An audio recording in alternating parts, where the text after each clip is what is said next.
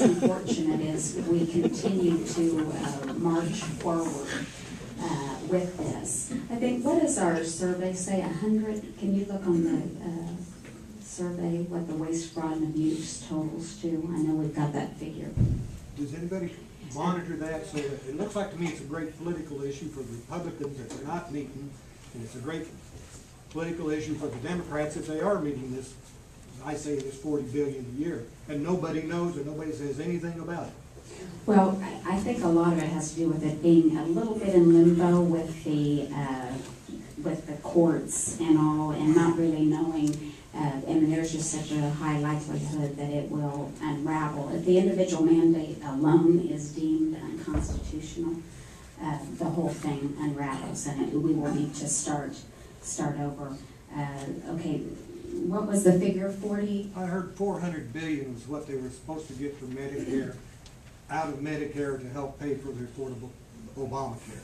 Okay, well... and it doesn't, even if they're going to find it unconstitutional, somebody should be getting that average of $40 billion a year since it's been in effect for a year and a half, and we don't know anything about it. Yeah, I think that number is never going to happen. But I can get your name because based on the group that works for the president, the Office of Management and Budget, he works for the president. The total in all of government, waste, fraud, and abuse, is $100 billion. This is according to the White House Office of Management and Budget. So I don't know how you could get 400 when there's only 100 or 400 billion when you've only got 100 billion throughout the whole budget. Well, so we'll check. How are they doing on getting it back? There's been no report back to us, but I bet Energy and Commerce, even though the name doesn't suggest it, they have oversight over that committee and what they're doing in that regard. I'll follow up with their committee and see if they have gotten any report directly to their members. Come back there. Oh, yeah, you. I'm Linda Schroeder, and I have a two-part question. Is the Republican Party going to be presenting any jobs bill in Congress? And the second part of my question is, I just read that the approval rating of Congress is at 12%. Can you give me your impression as to why that number is so low? Well, I'm surprised it's that high. I think we've got a real mess. I mean, the reason I ran for Congress was I was disgusted with Republicans when they had unfettered power. I think they spent too much money. They didn't balance their budget. That was a shame. I can tell you, after serving my first term when Democrats had unfettered power in Washington, they did no better. In fact, they took the deficits that the Republicans were running on an annual basis and made them deficits that occurred every month. So now we have a split government, and as you can imagine, the American people are quite polarized these days and angry, and I think you see a Congress that reflects the American people. We're polarized and angry, so I think we're going to see gridlock. We come together when we have to. For example, the last couple of weeks, when something had to be done, there are grown-ups that show up to get the job done. But I think this will just be reflected until the American people change. I mean, Congress is representative of the American people. Now back to jobs. See, the difference again between the parties is the president seems to believe that the Congress creates jobs. The federal government can create jobs. And I think many of us with free market roots believe that the only way you create jobs is for private businessmen and women to do so. And so what we have done is focused on the 3 barriers to job creation, and that is taxation with our tax bill, regulation. We've passed many, many bills over to the Senate where they have died to reprioritize the focus of some of these regulators that are simply off the chain. I can't go to a business these days without hearing whether they're ag producers or banks or construction companies, whether it's HUD or USDA, EPA, FDIC, they're putting people out of business. So we still need to ask the Senate to pick up some of those bills and correct that ill, and then of course litigation. And so a part of our program was to do tort reform, but again, the Senate is not going to agree to that. Now, in addition to those three barriers, I will tell you one thing that I'm passionate about, because I serve on the committee and it has a huge impact to our district, to our state, and our nation, is the free trade agreements. There's 3 of them lingering in the White House, South Korea, Colombia, and Panama. They've been sitting there for 3 years now. And my belief is if we could just get those 3 free trade agreements, we would see an economic impact nearly immediately, especially here in the state of Kansas with our interest in air manufacturing in Wichita, our ag producers. Every day those linger on the president's desk. We are losing market share to other countries that are willing to level the playing field. And this process works just the opposite of the normal legislative process. Normally Congress does its work and sends it to the president to sign. On free trade agreements, the president has to send them up, and then we ratify them. And so we've been asking him to do that. He has said in his last 2 State of the Union addresses that he supports them. So we're asking him, begging him. We thought it was going to happen in July. We thought it was going to happen in August.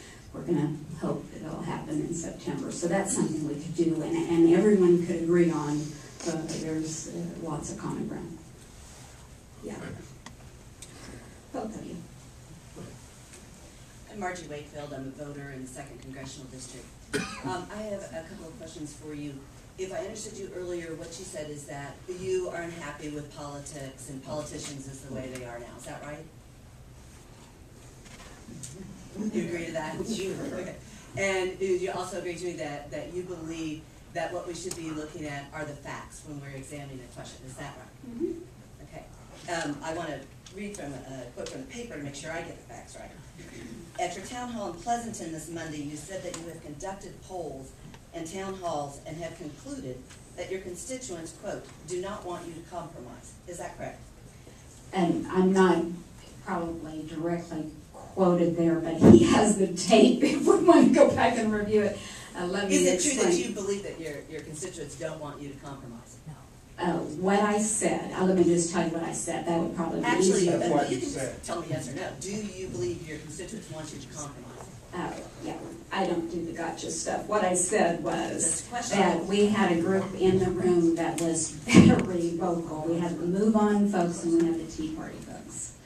And both were, very irate, yelling at me, at times yelling at each other. So somebody in the middle stood up and said, good golly, why don't you guys compromise, on and on. I mean, I think she was saying what, probably middle America is feeling right now. And I said, well, because constituents tell me they don't want me to compromise. And so that's probably where that idea came from. I've got the folks from the Move On who say, don't you dare give an inch, don't budge. That's what they're telling Nancy Pelosi and Harry Reid. If you give in, so help us, we'll run somebody against you. And then you've got the Tea Party folks on the right, or some Republicans on the right, who again feel just as passionately that if you give an inch, that you're giving up your principles somehow. And they don't like the term compromise. They don't even like the word common ground. I can appreciate both of those polar views. And so I think, again, that is what you're seeing play out in Washington. It's just this polarization of America. And until we all change that, take a deep breath, relax, recognize all of the wonderful things about this country, focus on that, focus on the facts, then I believe we will move forward. Until that happens, I don't believe we can fix what's ailing us. So am I to understand that you are now saying today in Lawrence that you are willing to compromise? I have always been willing to work with everyone. So you're Even willing to people- work with President Obama when he puts forward a new budget plan? Well, the problem is, no one ever puts together a plan. The Congressional Budget Office a few weeks ago said out of frustration, Mr. President, we can't score a speech because the Republicans are the only ones in the House that have plans in writing on paper. And so during our budget negotiations, we came to the table, the Senate won't do a budget. The President won't offer. He amended his budget that doubled the debt in 5 years, tripled it in 10. When he saw that people didn't like that, he amended it through a speech. So again, we don't have anything to work with there. We don't have anything to work with out of the Senate. So you're saying that the President changed his proposals, he compromised? No, he didn't ever bring a plan, a revised plan. What we're saying is the process, this is how the process works. Think back to government class 101. The House does something, the Senate does something, and then you meet in the middle at the conference table and you compare your plans and you compromise. What we have seen since January 1st is the House passed a budget, the Senate did nothing. The House passed 6 appropriation bills, the Senate did nothing. The House passed 3 debt limit increases, the Senate did nothing. You know, for how long can you go along negotiating with yourself before you say, how about somebody show up, from the other side? So I think that's where you're seeing frustration from our side. We're willing to work with you, but you do have to show up at the conference table. Is that fair? I just wondered what you would style or what you would term the negotiations when President Obama sat down with Speaker Boehner. He never had a plan. It was never scored. You can't negotiate a speech. You can't negotiate ideas. In Washington, it only works, and anywhere. If you were going to negotiate a contract, would you not want to see it in writing? I would want to see it in writing. Let's get to somebody that hasn't had a chance and then come back around to somebody. Yeah. I'm Bruce Johanning. I'm a retired Army officer. In one of my readings once, it said, a fact may be factual, but unless you have all the facts, you're being lied to. And some of the facts which you pointed out here, such as the bills that you have submitted, had attachments on there were so toxic that only the extreme right would even go for it. And I say, why don't you sit there and talk? Because compromise is the American way. Can you give me an example? Because I guess I'm not sure what you're talking about. Okay. The amendment to the Constitution on the balanced budget. Okay. That is one. The way that was written, and I look at it, and I can't give you it off the top of my head. No, I know what you're talking about now. I've got injuries and so on. But that is just one issue there, which is just one of many. They're very toxic attachments. But you're saying that you submit things, but you have so many strings attached to them that are toxic to the majority of the people, let's say on the left side of the aisle, or even those that are in the middle that's toxic. I don't understand how you can sit there and say that you submitted things, when actually, in a sense, you have submitted things that are predetermined to fail because no one wants to accept it. Even when the president has looked at it and has said, no one wants this, I will veto it.